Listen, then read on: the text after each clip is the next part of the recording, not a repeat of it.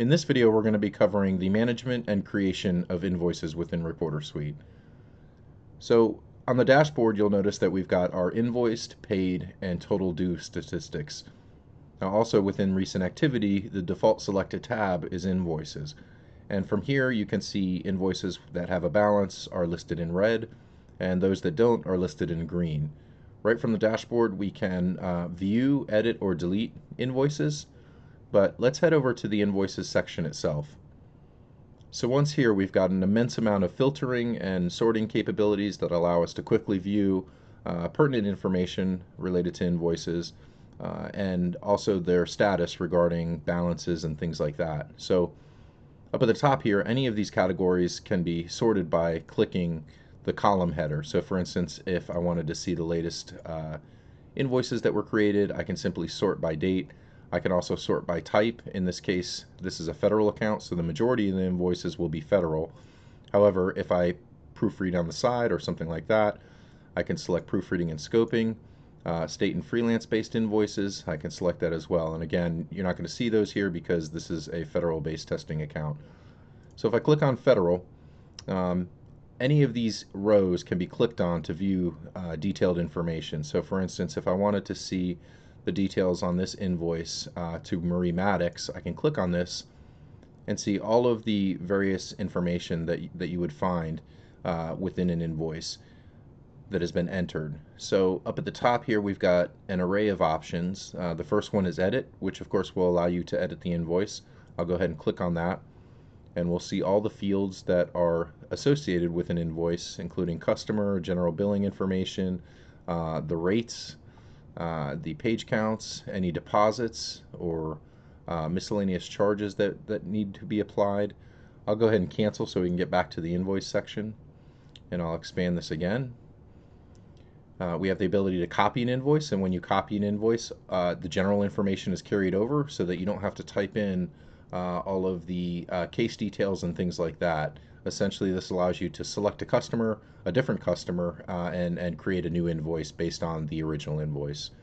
We can also view the invoice, and this is the view that the customer would see if you were to send this invoice to them from within Reporter Suite or send them a link directly to the invoice yourself. We're going to cover the sending and invoice options as far as printing and PDF creation here in a minute. But let's go back to this screen.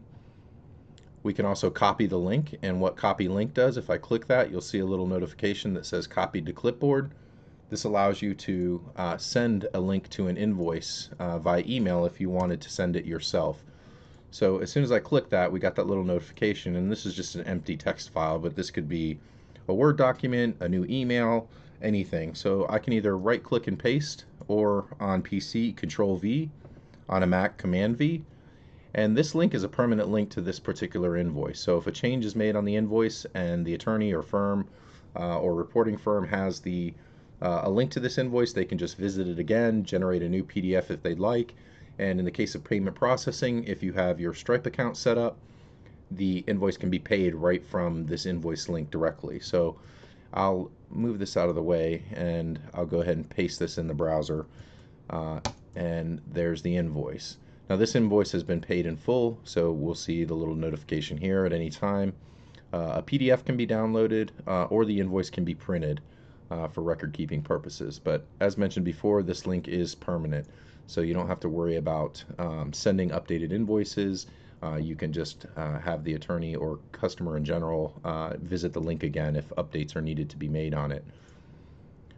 So back within here, you'll also notice this copy for Catalyst. If you're running Case Catalyst 18.5 or greater, if you're familiar with the Finish-em process, this copy for Catalyst button, once clicked, copies the invoice ID itself to the clipboard. Now, within Catalyst, if you expand your Finish-em dialog box, you'll notice a new input field called Reporter Suite Invoice ID. If you then paste this ID and allow Catalyst to package your transcripts and then generate the email that's sent to your customer, you'll notice that a link directly to this invoice has been inserted into that email for you. So you don't have to go back to Reporter Suite to get the link. It's right there within Catalyst, which is extremely convenient. And of course, there's an option to delete. If I click on delete, it's going to ask me if I want to confirm the deletion. I'm going to go ahead and cancel because I'm not going to delete this. But let's go ahead and create a new invoice from scratch. Now up at the top, there's a handful of buttons here. The first one being export, which if I click on this, it'll allow you to export your invoice information in CSV format for importing into Quicken or Excel, or just for general backup record keeping purposes. I'll go ahead and cancel.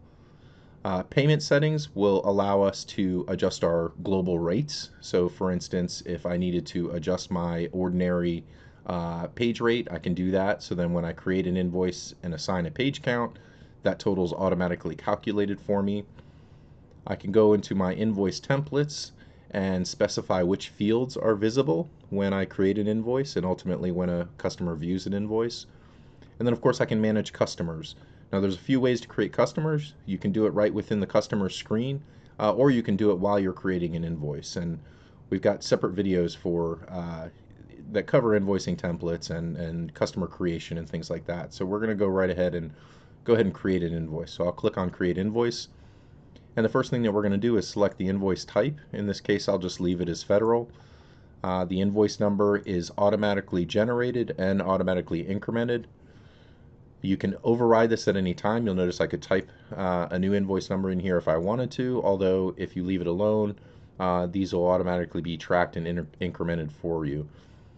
In this case, because it's a federal invoice, we'll have all of the AO recommended fields. And if I scroll down here, you'll see the dates regarding timing, various case details. In this case, the recipient type is official. It's a criminal case. If I scroll down some more, you'll see where we can select or specify customer details. Now, from right here, if I hadn't created the customer yet, I could go ahead and create them from here, and I'll open this to show you. You'll notice that we're presented with a new contextual window to go ahead and create the new customer, be it an attorney or a firm. I'll cancel this.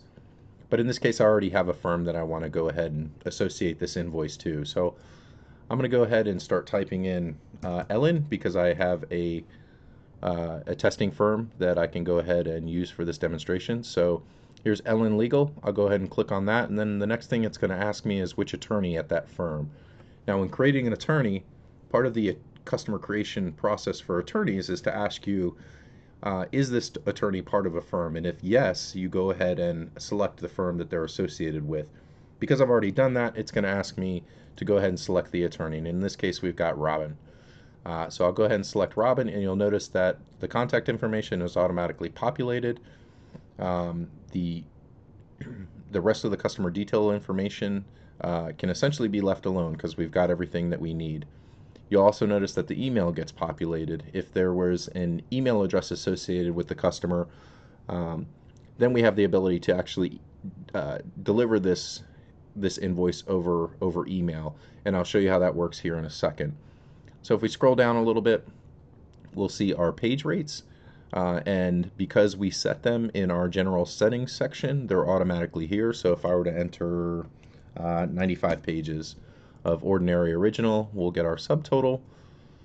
Scroll down. As mentioned in the original demo video, these page rates can be overridden at any time. So for instance, if I needed, in this case, to drop this down to $3 per page, we can see that the subtotals automatically updated, and I'll just leave that there for now. So I'll keep scrolling down. If there's any kind of discounts or a deposit that was applicable, in this case we'll say maybe a $50 deposit was applied, and we got the check the 17th, and I'll enter a check number. The balance will be updated accordingly, and I'll go ahead and create this invoice. Now the moment we create that invoice, we're going to be taken back to the Invoices section, and we can see our invoice here. And now if I click on that invoice, here is all the high-level information. You'll notice that we get the email address populated here, so we can go ahead and send it. So if everything looks correct, we can go ahead and send this invoice. The invoice link will be sent to the email address we have on file. If payment processing is set up, if that invoice is paid, your balance will be reflected automatically, which then feeds not only the invoice section, but also the dashboard and ultimately your reports. One thing worth mentioning is if you'd rather simply download a PDF and deliver it via email or print it and mail it, you can do that as well. So if I go ahead and click on View Invoice, You may recognize these buttons from when we were reviewing a little earlier. I can simply download the PDF, or I can print the invoice if necessary.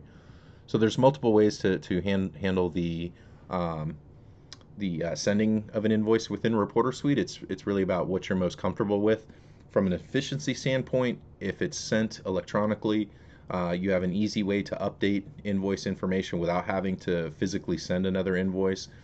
And then, as mentioned before, with payment processing built in, the attorney or firm can click on pay this invoice and be presented with credit card fields to immediately pay the invoice, in which case, as mentioned, the balance is automatically updated back on Reporter Suite, and the funds are deposited within your account within 72 hours. The checking account you specify when setting up your Stripe account, which we cover in payment processing video in addition to the settings video. So that gives you kind of a high-level overview of the invoice creation and workflow process.